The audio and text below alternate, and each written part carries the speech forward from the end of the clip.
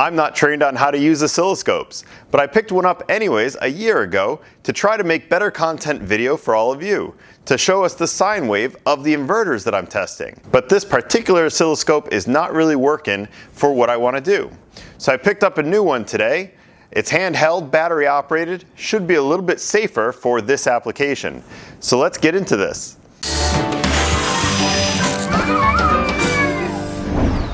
Hi, I'm David and welcome to my channel where I like to DIY projects that are renewable energy and energy efficiency. This is a brand new oscilloscope to me. I've never even turned it on and don't know how to use it. But I did charge the battery, and today we're going to try turning it on, so every time I cut the camera, it's probably me going and reading the manual online. We're going to see if we can get some sine waves up here on the screen and see if it works. I have been running my house off-grid for the last 6 months, but it's the end of October and we've had 4 days of rain and today turned to snow. So the panels are covered. We've been on the grid since yesterday because the batteries are depleted. But that's actually a good thing for us because that means that the grid, being a good clean sine wave, we'll be able to check and compare that clean sine wave to whatever the inverters are outputting. I don't think this was a bad oscilloscope. I bought it used off Craigslist. There's the specs. But I'm not trained on oscilloscopes, and this thing has so many features that I was probably never able to figure out how to dial it all in well. And plenty of you guys commented that I was hooking things up in a dangerous manner. So I had several suggestions to go to a battery powered unit because now the ground won't be through this.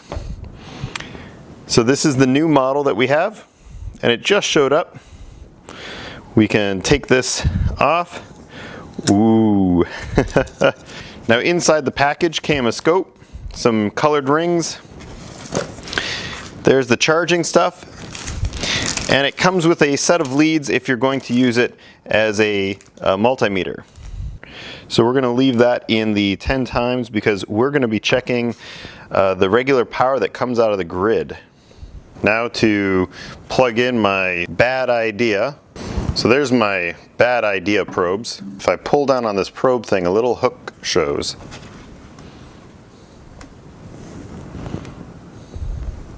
So now if we press auto. So when I press auto, it looks like it's going off the screen.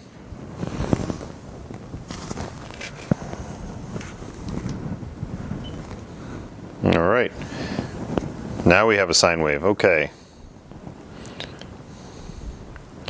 So it turns out this little switch on the probe, when I went to pull it, I must have inadvertently switched that to 1 times.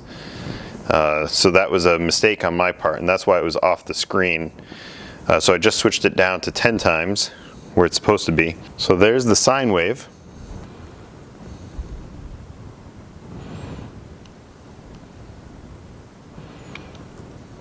I have no idea how to make any further adjustments beyond that. Now, if anybody has information on this oscilloscope, for example, something I'd like to be able to do is save this image and then be able to put the image up on the screen so that it's a higher resolution for all of you. Okay, we moved over to the workbench and we're going to try this really inexpensive modified sine wave inverter. Now this is from Harbor Freight, so we'll go turn this on. Now we should be able to start seeing the modified sine wave. It looks like it did automatically. Oh, come back here. So that is a modified sine wave from Harbor Freight inverter. So that's what you're going to get with a really cheap inverter. Next we're going to test this really cheap tiny 300 watt inverter. I've had it probably 10 years, never tested it before. So let's see what it looks like. Oh, it looks pretty good. So they were telling the truth when they said pure sine wave on it, right there.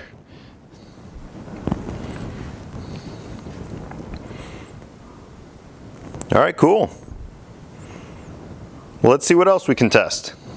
Let's test the Maxoak Bluettie 240. Now this is a big, heavy unit, so I can plug it in before turning it on, make it a little bit safer.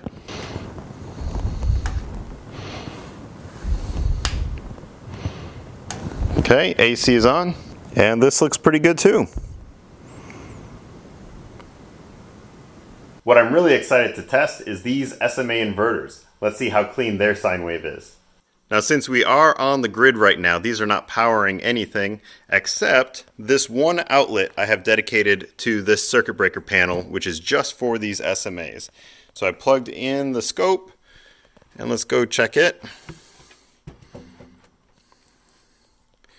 There we go. Looks like a pure sine wave. That is great. So I'll also need to figure out how to zoom in on this.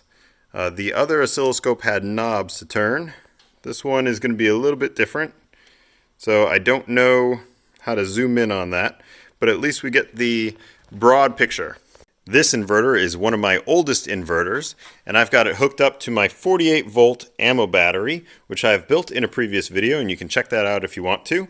So let's see how this is doing. We'll turn this oscilloscope on. Okay.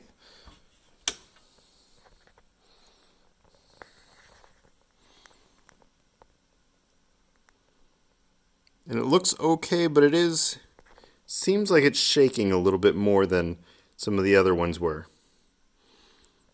I'd love to figure out how I can zoom in on this, on the edges. I don't know if you guys can see that. Well, there we go, everybody. A brief introduction to the new oscilloscope that you'll probably be seeing in some future videos. Whenever I test something like a portable power station or an inverter, I'll try to remember to bring this out so that we can see the sine wave together. Now, of course, I'm just beginning my journey on how to use oscilloscopes, so if anybody has any pointers, please leave them in the comments below so that I can make the best possible videos for all of you. Thank you very much for watching. Please like, subscribe, comment, and share.